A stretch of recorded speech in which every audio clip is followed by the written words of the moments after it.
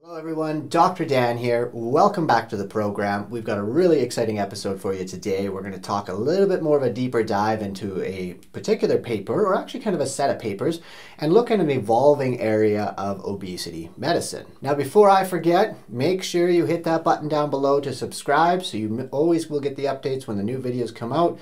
Right now we're releasing them every other week, but we're going to be increasing that soon, so you want to make sure you're on top of that. So the science in obesity medicine is still very much in its infancy compared to, say, other chronic diseases like diabetes and hypertension, and that's largely due to the fact that obesity actually wasn't even declared a chronic disease until about 2015 by both the Canadian Medical Association and the American Medical Association. And there's still a lot of associations and medical groups and even governments across the globe that don't actually recognize obesity as a chronic disease. So this has been a major barrier to getting more science done. However, now that we have this recognition, this understanding, what this really opens up the doors to is not only more funding and more research, but also more people looking at it and saying, hey, we need to do something about this. We know there's something going on. We've got this pathological process.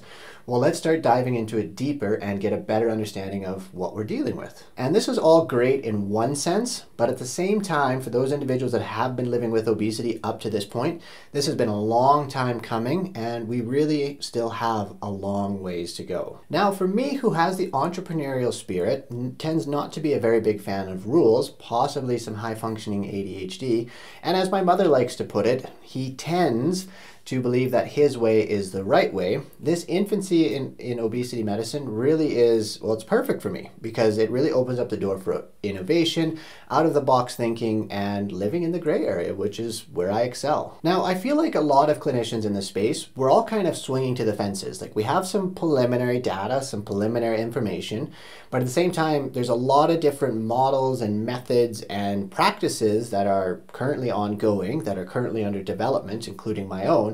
And I think all of us as clinicians are really trying to piece together what is the best modalities and treatments for our patients. And so we're really kind of playing around in the fog, essentially, trying to figure out what's the best based on what science we currently have, and then also waiting for the more future science to come out. And that is exactly what I've been observing in terms of today's topic. So let's jump into it because I'm really excited to tell you about it. So one area in particular that I've been watching evolve and change, and the science kind of giving us some mixed information over the last couple of years, has been the area around metabolic adaptation or adaptive thermogenesis. Now, I want to talk about one or two studies today in a little bit more detail because they've had a lot of influence in this space and they've been kind of a cornerstone up until recently, where now the data is suddenly starting to morph and change a little bit and possibly going in a different direction. But first, what exactly is metabolic adaptation and adaptive thermogenesis? As an individual loses weight, we see a slowing of their resting metabolic rate, or their RMR. Some people might refer to it as BMR, or basal metabolic rate.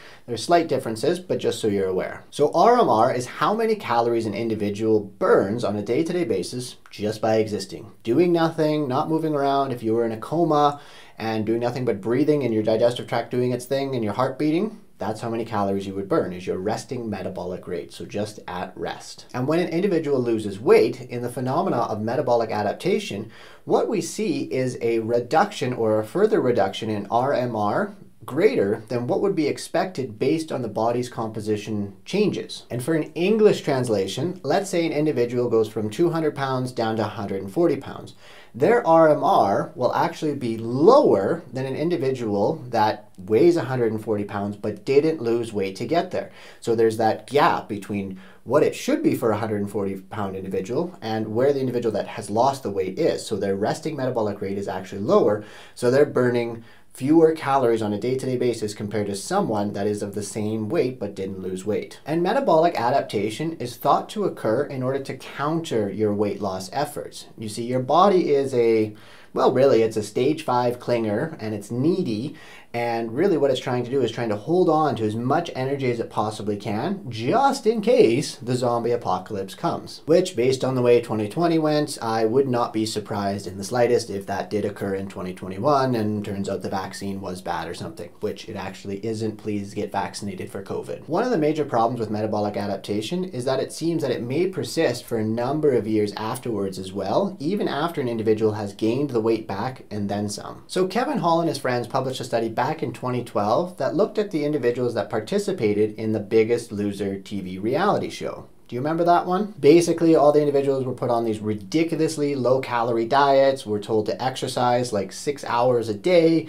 screamed at by all these jacked personal trainers, all in an effort to try and lose as much weight as possible so they could win some money and get the prestige of being the biggest loser. But I will not bore you with my soapbox today about how stupid I thought that show was, and also how ridiculous reality TV is in general. Sorry to all the people that like the Biggest Shore or Jersey Shore or something like that. So Kevin Hall and his friends in 2012 demonstrated that the 16 competitors from the Biggest Loser competition who lost a large amount of weight developed metabolic adaptation after the competition. And they wanted to know if 6 years later, if that metabolic adaptation persisted and was it correlated with weight regain. And in a follow-up study 6 years later, they looked at 14 out of the 16 Biggest Loser competition competitors, and they absolutely confirmed their hypothesis that metabolic adaptation persisted for up to 6 years after the competition and all that weight loss. So in order to figure this all out, they actually got the individuals to come to a study site, and they did all kinds of fancy and special tests in order to measure their resting metabolic rate, their total daily energy expenditure, as well as their physical activity energy expenditure as well. Then they did some math things, and I did fail first year calculus in case you missed that in previous videos, and voila! They came up with their data set. So originally, after the Biggest Loser competition, what they found is that a majority of the individuals lost approximately 58.3 so kilos, plus or minus like 25 kilos or something like that. And after 6 years, nearly every single one of the competitors had gained nearly all of the weight back. And there was actually 5 of the subjects that were within 1% of their baseline weight before they even started the Biggest Loser competition. And interestingly, there was actually one of the competitors that didn't regain any of the weight back. And just to clarify, over the course of the competition and 6 years later, the changes in weight that they were seeing, about 80% of it was due to fat mass, either increasing or decreasing, and obviously that other 20% would be other tissues such as muscle and such like that. So what did they find in terms of the resting metabolic rate of these individuals? Well, they all started at about 2,600 calories, obviously plus or minus some amount, and then at the end of the competition, they actually found that their resting metabolic rate decreased to about 1,900 calories, or 1,990, I believe. And then 6 years later, after a significant amount of weight regain, their RMR was actually slightly lower, but still way down and very similar to what it was post-competition at about 1,900 calories per day. Now this is pretty mind-blowing because 6 years later, we're still seeing these reduced resting metabolic rates despite all of these individuals pretty much gaining the weight back. In fact, 5 of them are within 1%. And so their RMR at post-competition and 6 years later was essentially the same. It didn't really change. And what's worse is the individuals that lost the most weight had the greatest and most sustained resting metabolic rate changes. And so to give you a little summary, essentially the resting metabolic rate of these individuals 6 years later was approximately 500 calories less than what we expected based on their body composition and their age. So really, talk about your body giving you the big middle finger and telling you F you for trying to lose weight. And no wonder these individuals gained the weight back. Essentially their body was fighting them so hard, and then any weight that they did regain,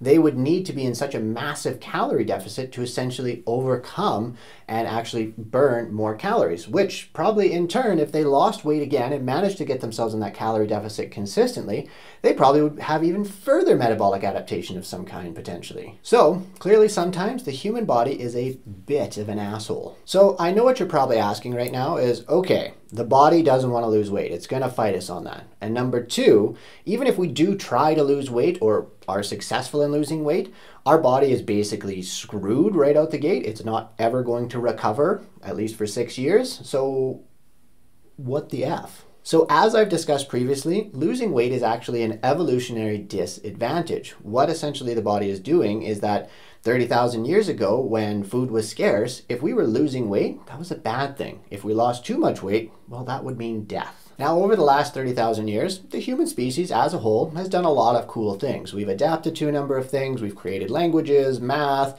more complex and emotional problems that we have to deal with, and etc., etc. But one thing we haven't done very well, or even at all, is we haven't evolved and adapted to our more obesogenic environment that we've essentially created. So yes, your body is constantly adapting. It is fully aware of if you're losing weight or not, and it's probably going to make your weight loss journey that much more challenging. Actually, not probably, I know it's going to make it that much more challenging.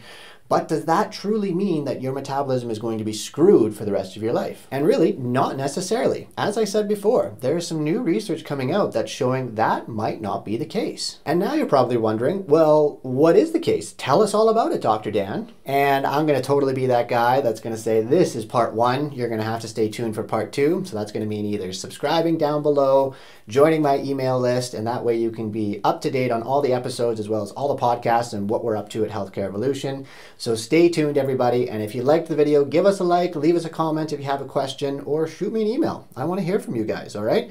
Don't forget to subscribe, and we will chat with you later.